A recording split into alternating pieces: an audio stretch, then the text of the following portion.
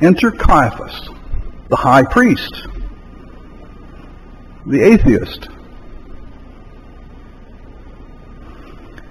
Caiaphas was the high priest.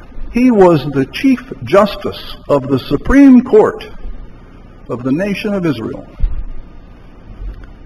But he was an atheist, and I will prove it. He may have been a closet atheist, but he was an atheist nonetheless, because he thought there'd be no consequence to what he knew he was doing and what he knew was wrong. The trial of Jesus was a crime in itself. And there is a rooster crowing. Caiaphas did not believe in God's unseen hand. He didn't think there was a foot up there that would stomp on him. He thought it was okay to bend the law a little bit, break the law a little bit because of the exigent circumstances. We've got a problem here. We've got to do something. We have to do it now. And if we have to break the law a little bit to get there, well, who's to know? Because after all, we're the Sanhedrin and we're the high priests of the law. We know the law. They don't know the law. They'll never figure it out. We'll get away with it. No unseen hand in his mind, though he was the high priest.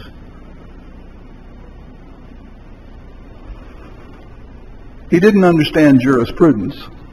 He didn't care at all about that. What's right? That didn't come first. Interesting that the jurist part of that word does come first, then the prudence part. Caiaphas ignored the very law that he claimed gave him the authority to even be the high priest. I mean, he couldn't be the high priest without authority. And Caiaphas claimed to have an authority, and apparently he did have an authority. He was the chief of the Supreme Court of the nation of Israel. By virtue of the law. Now look what he did. The law said, no conviction for a capital offense on the testimony of less than 2 witnesses. And both had to agree. And if you remember your Bibles, you know that we had, I think it's in Mark and it's also in John where it's spoken of, that they didn't agree. One said this, the other said that. According to the law, no conviction. But a conviction came nonetheless because exigence raised its ugly head. And a rooster crowed, and no one heard. No arrest at night. No arrest through efforts of a conspirator, Judas Iscariot. No arrest without a legal mandate, without a warrant, properly issued. No arrest. And yet, the Roman soldiers who went to take him in the Garden of Gethsemane had no warrant. They bound him and took him to Caiaphas. No trial at night. That was the law. No trial at night, period. No trial in secret. If you're going to have a trial, it's got to be out in the open. But back then, the law was, if it's not in the open, it's not valid. If it's not valid, no conviction. That's how the law is supposed to work. That's how the lex is supposed to obey the just. But it doesn't, because none of us were taught much about this, except the few of us that got to go to a really good law school. The accused had the right to assistance of counsel. Instead, he got nothing. If you couldn't afford a lawyer, an advocate, a paraclete, which is what that word meant, if you couldn't afford one, they had to appoint one for you. Somebody had to represent your cause, even if they didn't agree with you.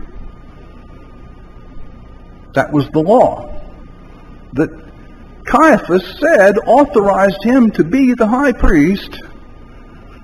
The law that Caiaphas said gave him authority to condemn Jesus, and yet it was broken. What was he standing on then? And what are we standing on today? There's more. The accused could not be required to testify against himself. I adjure you by the living God, if you be the Son of God. Is that what he said? Is that what your Bible says? Those of you who've read your Bible? I adjure thee by the living God, that thou tell us whether thou be the Christ, the Son of God. And then again, he asked again, are you the Son of God? And yet the law said, the law that justified Caiaphas to do anything, that he could not be required to testify against himself, and further, that even if he did, which would be a confession, that it was not competent for a conviction. The burden of proof was on the Sanhedrin. Confession was not even admissible. But that's what happened. It all happened at night, because there was an exigent circumstance in the mind of Caiaphas. We've got to get rid of this fellow. No circumstantial evidence allowed, no guesswork, no hunches. That was the law over 2,000 years ago in Jerusalem under the rule of the Sanhedrin. No hearsay evidence. No member of the court could act as accuser or prosecutor. Well, many of you have seen this Killing Jesus film, or the new AD film, or some of the many other films of the robe, way back at the robe. Most of you are maybe old enough to remember that one. And we've seen this story over and over and over again. And Caiaphas was the prosecutor, contrary to the law of Moses. No evidence except when the accused was present. No oath by witnesses. If you lied in court, that was deterred by the rule that if you lied in a capital case, then you were likely to suffer the same punishment. If the accused in a capital case was convicted, the witness was required to attend the execution. A majority, I'm almost done, please forgive me, a majority was sufficient to convict or acquit. Majority rule. Convict or acquit, majority rule. But if a majority voted to acquit, trial was over.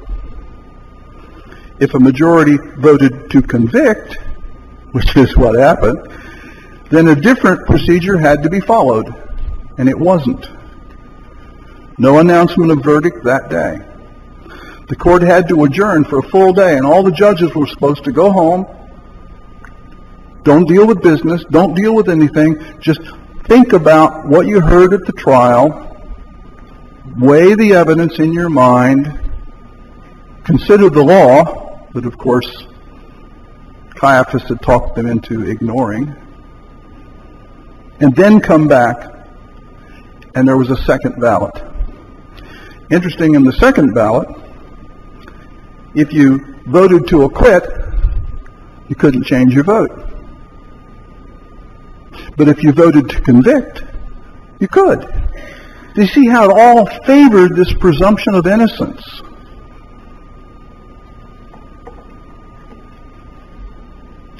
And a unanimous verdict of guilty required an acquittal.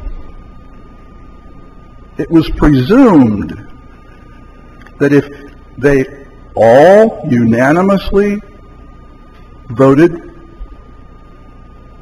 for conviction, that the accused did not get his representative. He did not get his advocate. There was no one on his side, and therefore, back when all these laws were being created, before Caiaphas was ever born, someone wise contemplated that then it's probably a conspiracy. So it results in an acquittal. And Jesus would have gone free. Now I know it's not God's will that Jesus went free. That's not the point. He said, I take up my life, I lay it down, I take it up again. It was all his choice. But in this, there's a lesson for us today that I think maybe we are missing as a society. Because we are allowing lex to usurp jus. We're letting lex move to deal with exigent circumstances that maybe need more foresight, more prudence, more consideration of what's right rather than what's exigent. Because that's all Caiaphas thought about. I mean, they plotted all this way before the trial. And it's in your Bible. From that day, they purposed to kill him.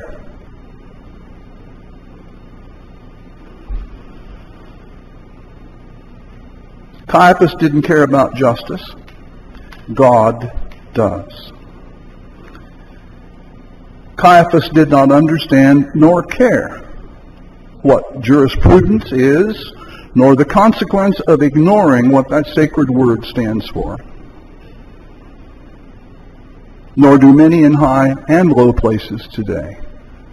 And I hear a rooster crowing.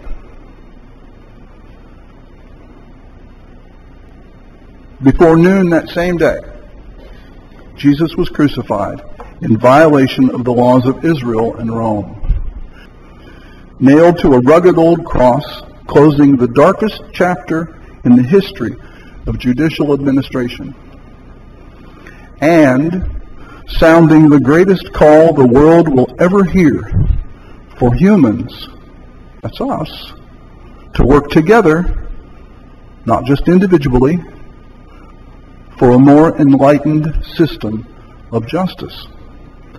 The law of Moses was prostituted to destroy the most innocent man who ever lived, just as laws are prostituted today to serve the self-interest of a powerful few who care nothing for jurisprudence or the unseen hand of God.